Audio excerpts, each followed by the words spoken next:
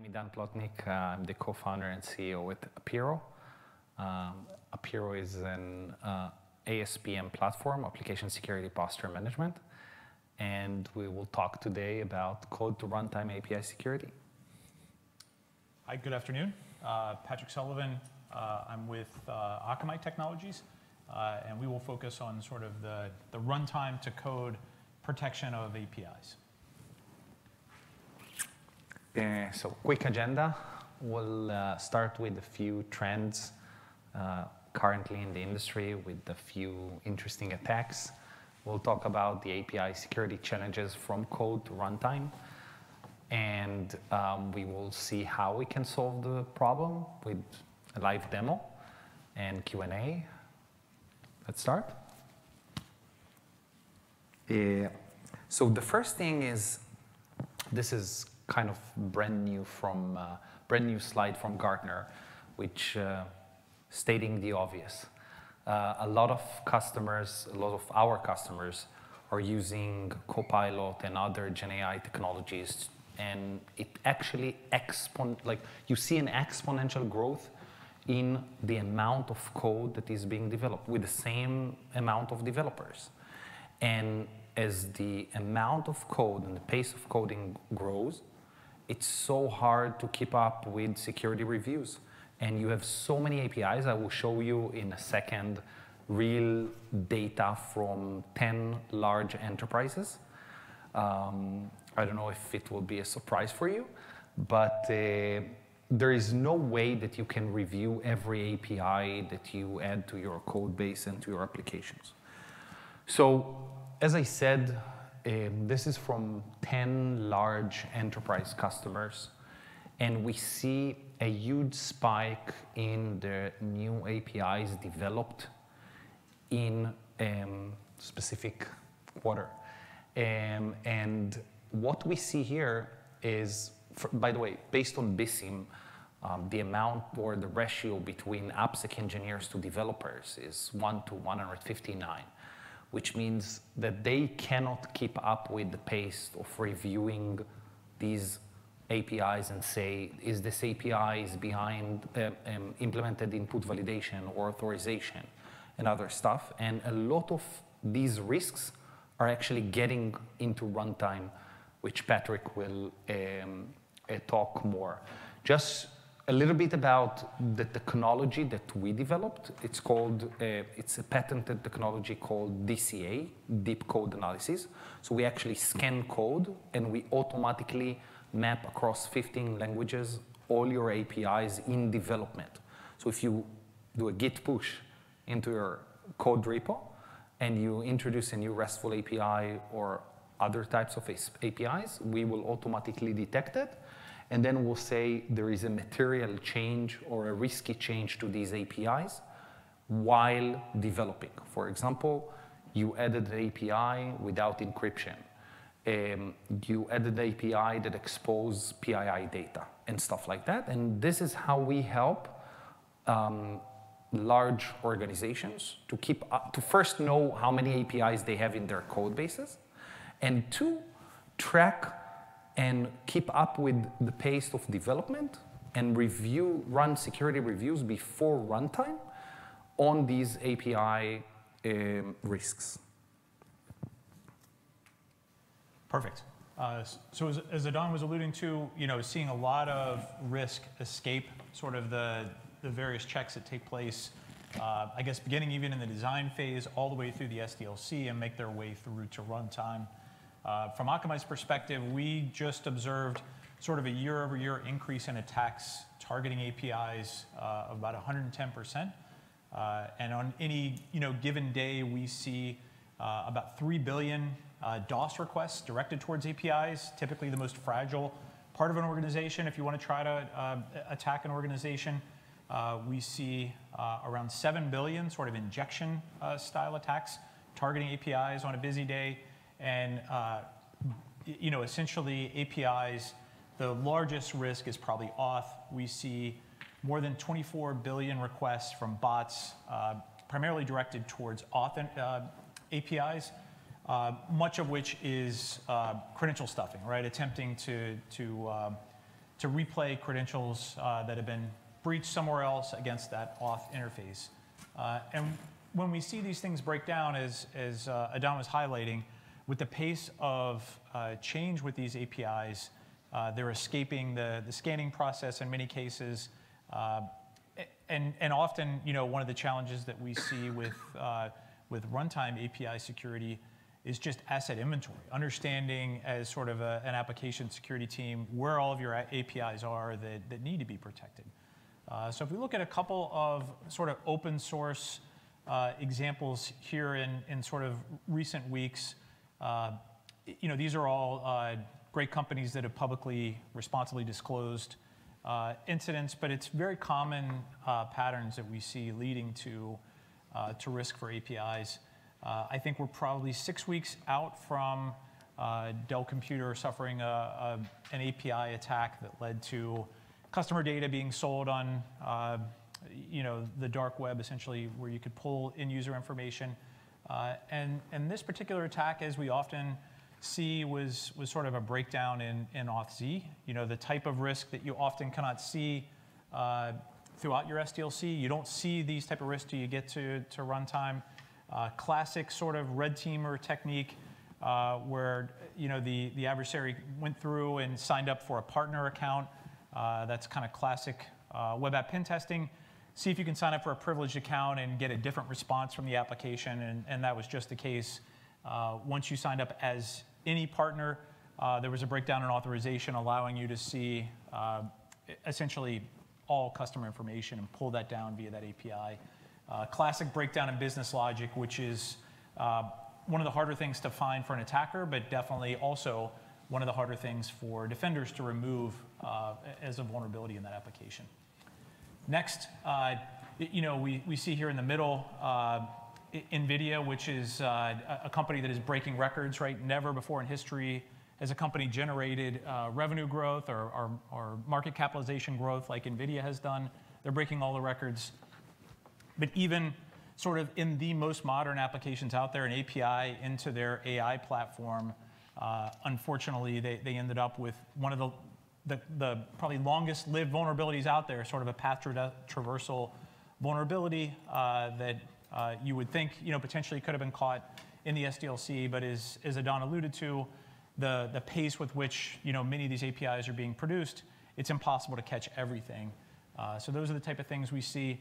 And then an API risk, again, sort of coming back to sort of a breakdown in authorization for Grafana. But I think the interesting piece here is this may be part of your estate, even if it's not your code. It may not be part of your SDLC. It may be something that is a tool that you're leveraging in part of your organization where you're at risk through third-party supply chain. Idan, you want to? Yeah, so just to sum up before we move on.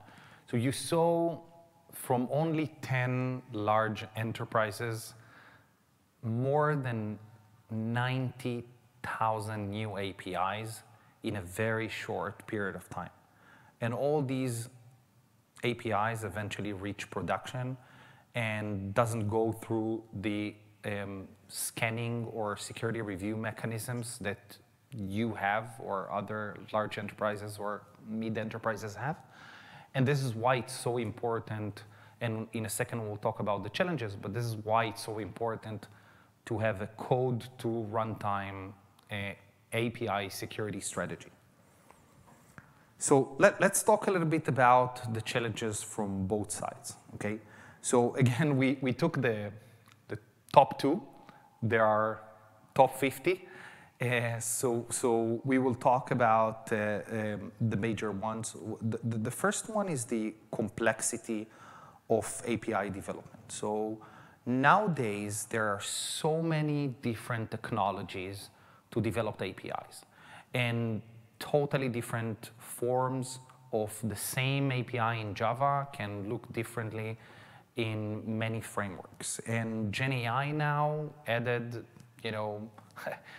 more forms of new APIs that an automatic tool needs to discover.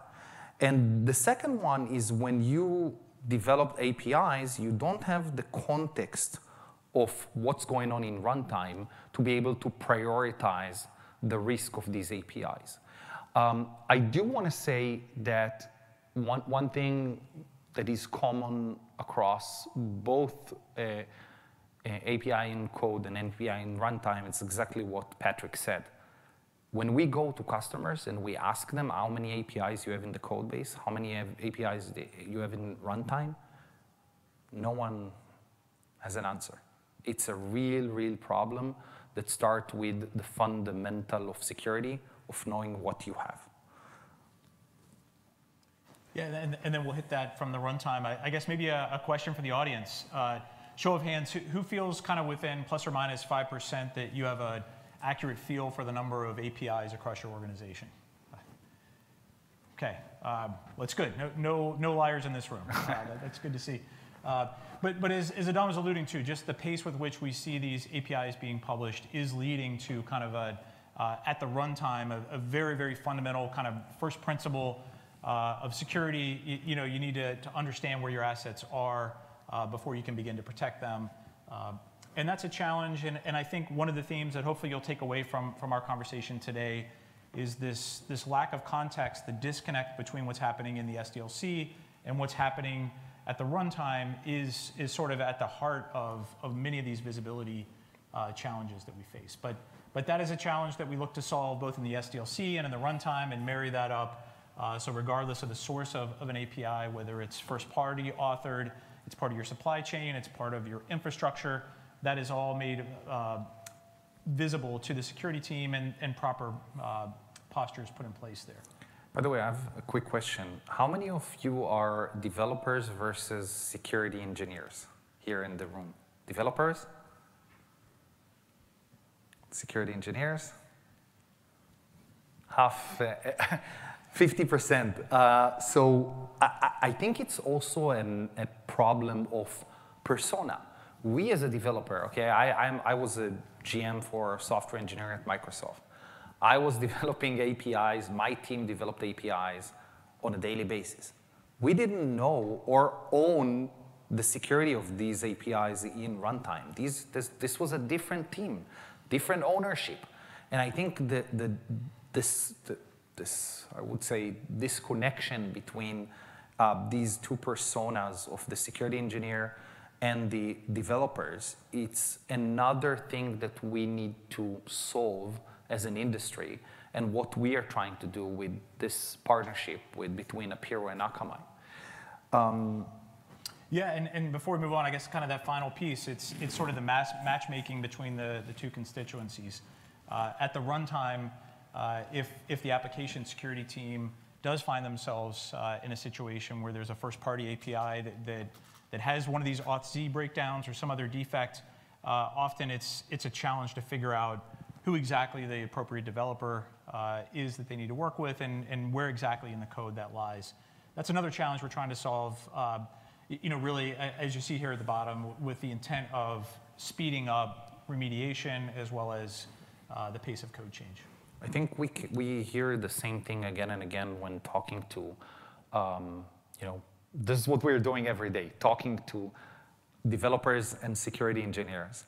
And they told us that they invest hours and hours in understanding who is the code owner that owns this API to be able to fix it. It's a lot of time that is wasted, and the mean time to remediation, which is a KPI for the security team, goes up instead of going down. And we'll talk about this in a second. So let's look at the development lifecycle. Okay, so I would say that I don't have the exact number, but most of the security issues for APIs could be solved even before they get to runtime. But as we showed earlier, the velocity doesn't allow that. But everything starts from a missing authorization, missing authentication. And from there, you are publishing this API without the knowledge of the AppSec, because if I have 90,000 APIs, I cannot go and review them or make sure they are scanned by every tool. Another problem that we face is that I'm publishing or deploying my APIs, but they're not protected in runtime behind the WAF or API security in runtime. And then you don't have the security controls in runtime, which one makes it so hard to know how many APIs do I have, but even worse, they're not protected. So as we move across this is an anonymous example, but there is a breach that looks very much like this. That's the target of a class action lawsuit where there's discovery of remediation and everything. So all the details likely will come out there. But I think when we look at each of these steps, there's so many opportunities from the development team to the AppSec team to security ops to prevent sort of a catastrophic breakdown here. But when you miss that linkage, if that API is a shadow API, gets published outside of the appropriate architecture at the runtime to provide protection, that exacerbates things as you move from that core defect, which was bad, but maybe not the end of the world if you had a compensating control, but it's not behind web application protection. You're not doing runtime sort of anomaly detection to figure out that if you see somebody go grab an auth token and over time, over millions of users, one auth token is one customer ID, and then all of a sudden Idan comes by one day and he grabs one auth token and 50 million customer IDs with that interaction, those type of things you can pick off. And even at sort of last line of defense, even if you have that breakdown, preventing that from becoming something that impacts thousands or hundreds of thousands or millions of users, that's all automation there. So even if as a last line of defense you have anti-automation, at least you're slowing the attacker down to give SecOps time to intervene. But when things get really bad, it's basically when there's a failure across and every one of these opportunities are missed. And I want to double click on that. Each one of these steps where you can actually catch this breach, they're not aware of each other.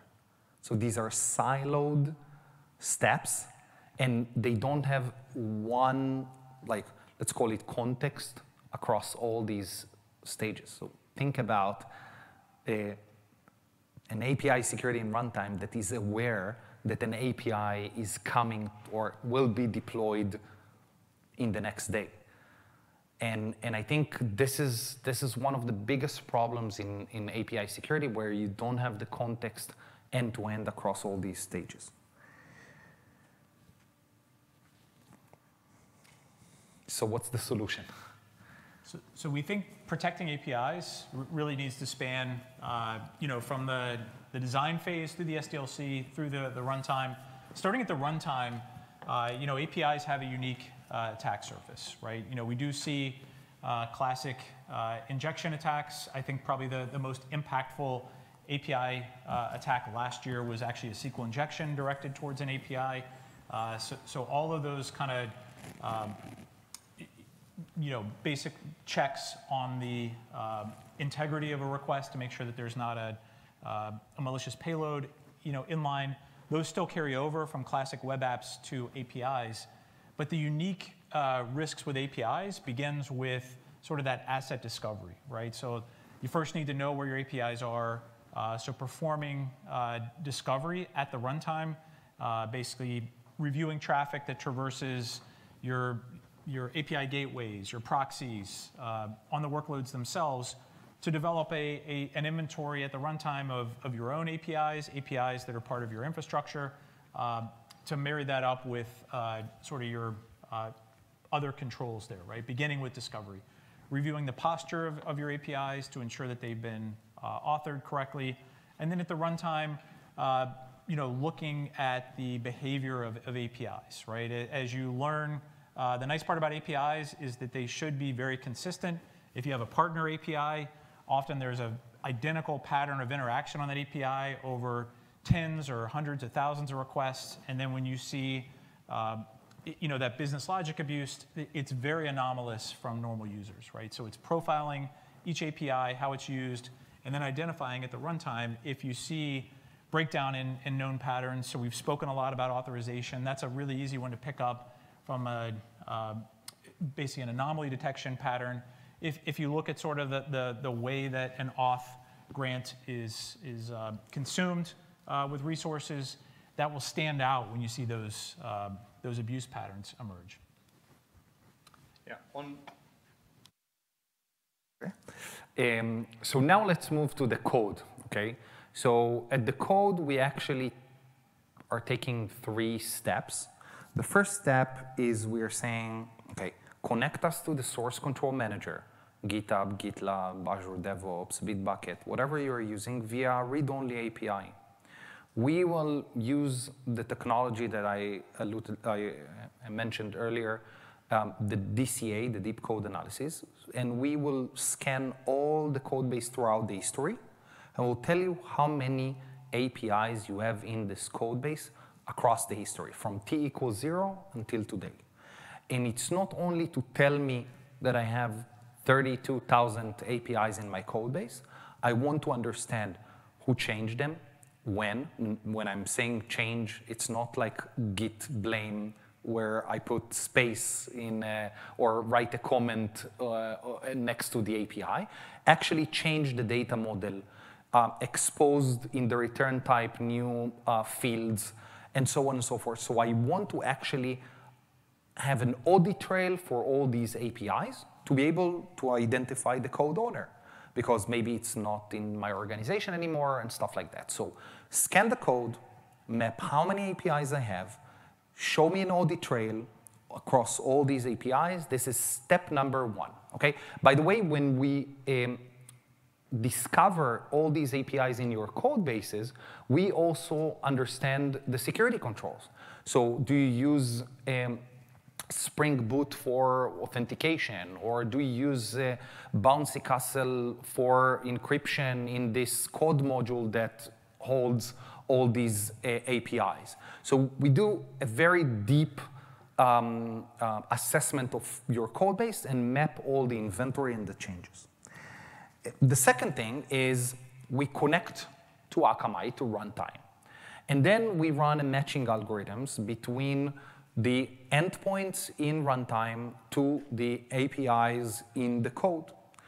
And from understanding who is the code owner, we automatically open a pull request with the missing authorization or missing authentication or other risks that we consume from runtime. And this is a very, very complex task, because one endpoint can be multiple RESTful APIs in the code across multiple code modules, across multiple repos. So you need to get a lot of context from runtime to map it to the code base. And the goal here is to say, OK, I have 90,000 APIs. OK, 60% of them are risky, but I need to understand what will impact my business. So I don't care. It's great that I have a SQL injection, but maybe it's in a test application. Maybe it's an application without PII data or other stuff. So we enrich the alert from runtime by deeply understanding what is the actual business impact of this API based on the data that you have in the code base. And we eventually trigger a remediation action, open a ticket, send a Slack message, open a pull request, and more and more. The last phase, which is the most advanced one, is to say, I want a single pane of glass where I see all of my, in this case, all of my API risks, but I can see all the application risks in one place. But the interesting stuff is to go and prevent, put developer guardrails at the pull request before you deploy to production. So if I can codify with policy as code my risks appetite and say, if I see an API that is dealing with money transfer without authorization in a high business impact repository with sensitive data, I want to block the pull request, and I want to alert the developer and tell her or him that they're going to introduce a huge risk to the business, and they need to do A, B, C, D to fix the risk before they deploy to production. So this is the last phase of preventing and, of course, measuring that the MTTR goes down, that the risk goes down before we deploy to production. So now the combined version. So as I said, we connect to Akamai. Akamai in runtime discover all the APIs by analyzing network traffic and detect the post or assess the poster and detect risks in runtime. We ingest all the inventory that Akamai found in runtime, match it to APIs in the code, and then augment the risks on top of them to be able to say, as I said earlier, this is the code owner, and this is the application, and this is what you need to do to actually fix the risk in the code. And we can even take it further in most cases, not in most, but in some cases, depends on the organization policy. Some of the security controls are not even in your code. So we can say we didn't find any authorization mechanism, not only on this API, across all APIs in code. And then we can say the authorization or authentication mechanism is in the API gateway or in other places. So we can also trigger a mechanism to remediate it from the DevOps side that owns the API gateways and stuff like that. So what I'm trying to say is that the remediation suggestion takes all the context, calculate it, and eventually trigger it to the right person with the right suggestion. Anything that you want to add to? Yeah, maybe a case study there. You know, a lot of what we're doing in application security comes down to prioritization, right? So one example that I would call out is sort of, you know, we saw an API at a very large financial that worked its way through the SDLC, and it escaped with, I think, one finding on Veracode that was sort of a 2 out of 10, right? And most organizations, you know, the sun will burn out of hydrogen before you get to a 2 out of 10 on your DAS scanner, right? It's just so far down the list of things to do. But then at the runtime, what we saw is that that API was susceptible to enumeration, right? So there was a jerk there that was manipulating some of the characters in the API to increment numbers, and unfortunately the API was susceptible to that, so they were able to move from you know, one call to an adjacent call. So that's something that very hard to see in the SDLC, very easy to see at the runtime when you're looking at request over request. Yeah. So we sent that through to Apiiro, basically informing them of what's happening at the runtime. Idan enriches that and basically bumps that up from a 2 out of 10 to you know, this requires immediate attention, and in the process enriches that with the information that was pulled from SCM that basically says, you know, Patrick Sullivan was the developer. There was a code change that went into place, you know, last Tuesday at 3 p.m. that led to this. Let's drop that in a JIRA for me to go remediate as the developer to number one, solve the prioritization challenge, to move that to the proper priority within the organization, and then number two, solve the ownership challenge, routing that to the person who is best able to make that change. Yeah, I do want to say on, you know, even before the prioritization, what we see that most organizations send the API security risks in runtime to the SOC team. But the SOC team doesn't know what is an API. They don't understand, they don't have the proper domain knowledge, and even if they want to fix it, they cannot, because the developer eventually needs to fix the risk. So this is another huge challenge that we faced by implementing an API security program in these large enterprises.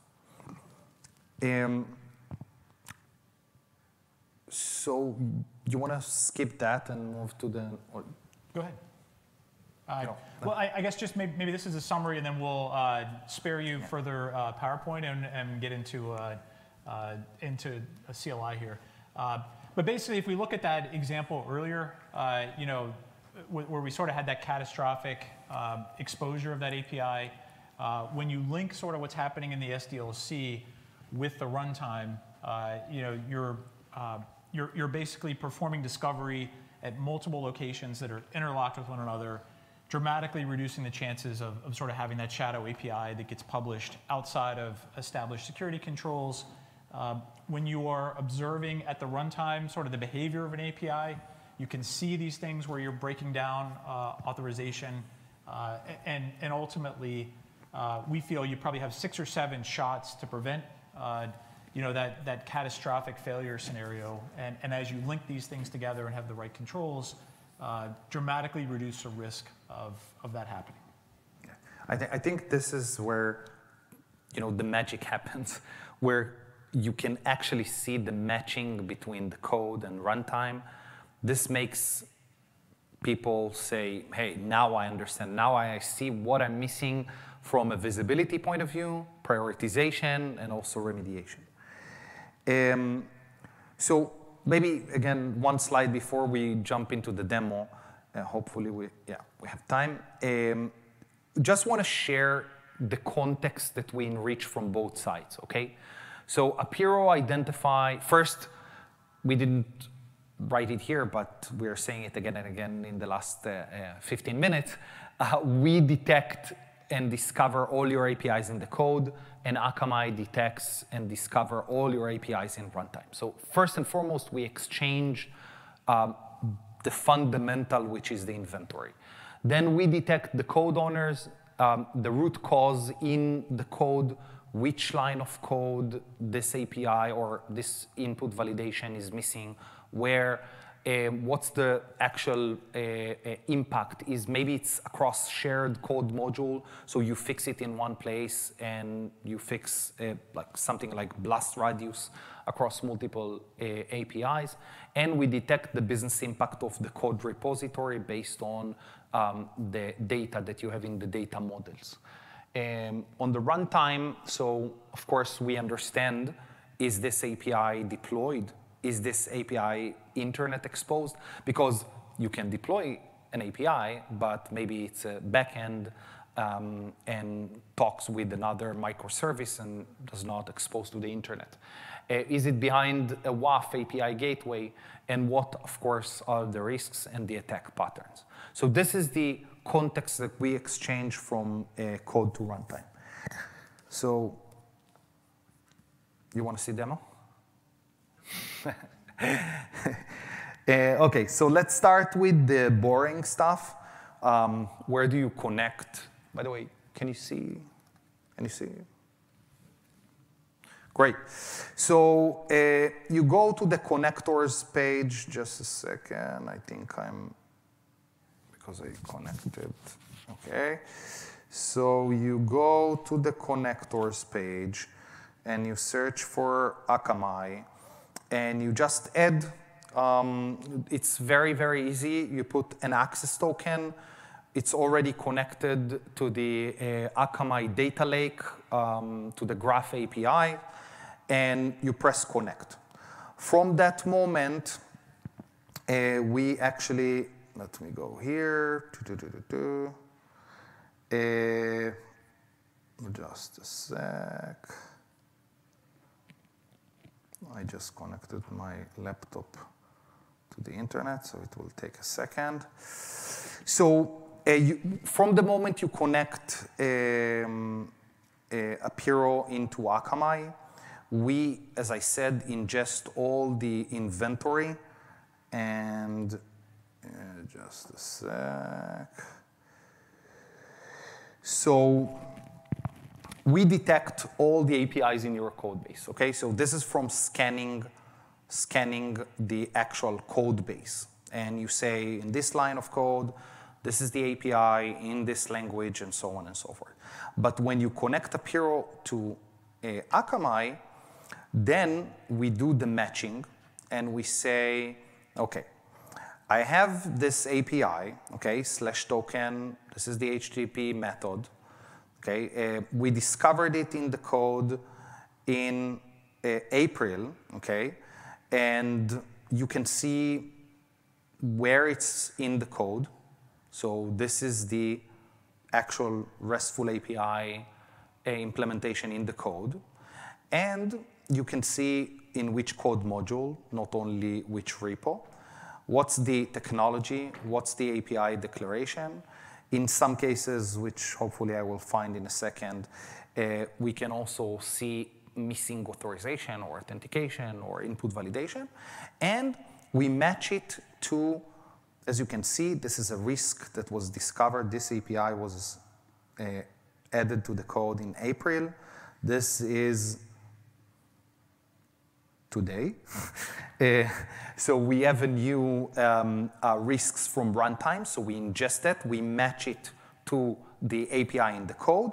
We can show you the description, the severity, and also, which is super, super important, the request and the response header and body from runtime. Because you cannot look at these data points. You cannot, from scanning code, understand the request header and body. And why it's so important?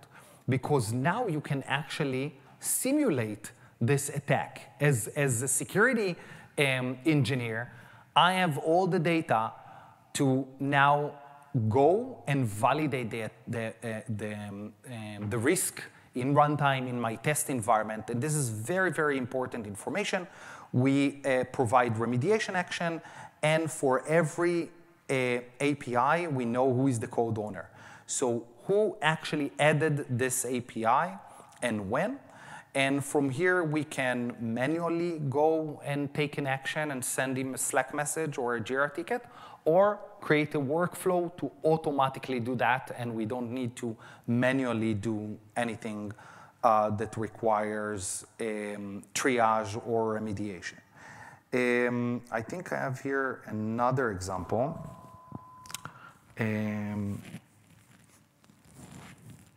Not for authorization. Let's see. The demo gods. Missing authorization. Perfect. OK. So in this case, just a sec. Let me find another one.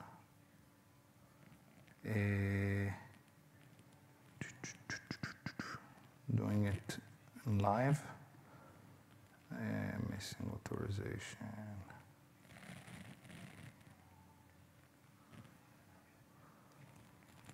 Let's see. By the way, this is the time for questions. Any questions?